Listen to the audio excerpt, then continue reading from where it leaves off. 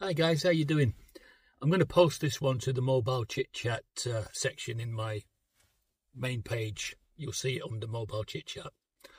Okay, so I looked in my LinkedIn page this morning. Got quite a lot of people on LinkedIn. I'm connected with a lot of business people, some in my own trade, some not, but fellow professional people. I've just seen a really interesting article. This has not been put on YouTube yet, but this was on my LinkedIn page. And what it was is, and this really pricked my ears up when I read this. In the event, right, that all communication as we know it ceases to be, no mobile phones and no internet, a complete obliterated cyber attack, a coordinated attack, either from an enemy source or from homegrown sources. Who do you think is going to be the one to get any messages out and around and to inform people? Who do you think it will be? There'll be no mobile phones and there'll be no internet. So who will it be down to? Have a think about it. Has to be someone independent from the grid. Now have another think about it. What can be independent from the grid back in the 70s that was a huge plus? Yeah? Are you getting there? Ham radio operators.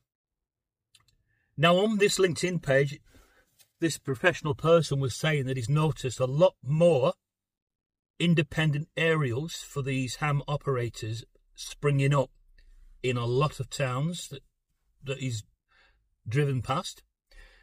Whether this is because of the government that are funding them, I don't know, or whether this is simply because people are prepping and people are starting to believe that we're heading towards what could be a world war.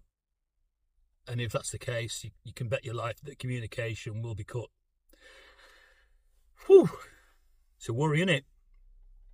So it'll be CB radios, ham operators, and they will take messages.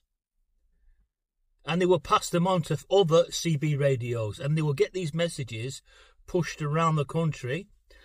And then eventually, the average person, you and me, that is not in the know, will find out what's going on.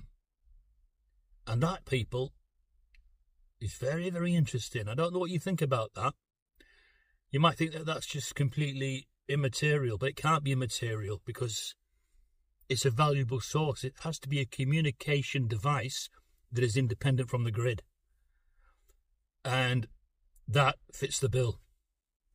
Amateur radio operators will be our communication in the event of a total cyber blitz of our infrastructure. Well, see you again.